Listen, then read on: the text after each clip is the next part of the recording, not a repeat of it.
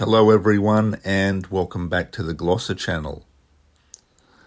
Millions March was an event held in Hyde Park in Sydney on the 20th of February 2021. It was organised by Brady Gunn, seen here addressing the crowd at the beginning of the protest. We also had a speech by Indigenous tribal elder Max Harrison, seen here. Now, after those initial introductory speeches, the crowd left Hyde Park for a march through the city streets of Sydney.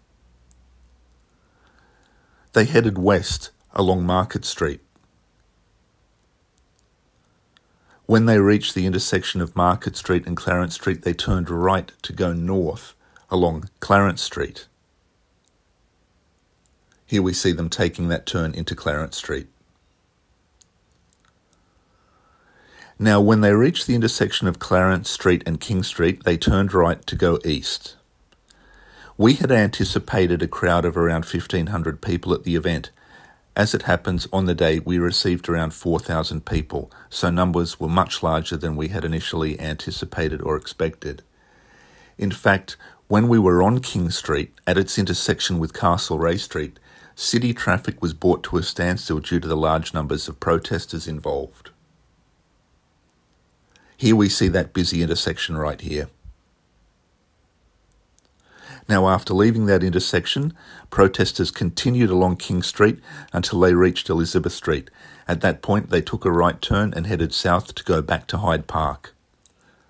Here we see them on Elizabeth Street. The distance of the march was 1.2 kilometres, so it was a distance of a little over a kilometre, a little less than a mile. Now, as the protesters re-entered Hyde Park, there were further speeches, a public gathering, and an opportunity for some networking. There was also a presentation by special guest, celebrity television chef Pete Evans. I'll end the presentation with photographs of some of the protesters who were in attendance on the day. Thanks for tuning in, and please stay tuned to the Glosser channel for more information, videos, and interviews coming shortly.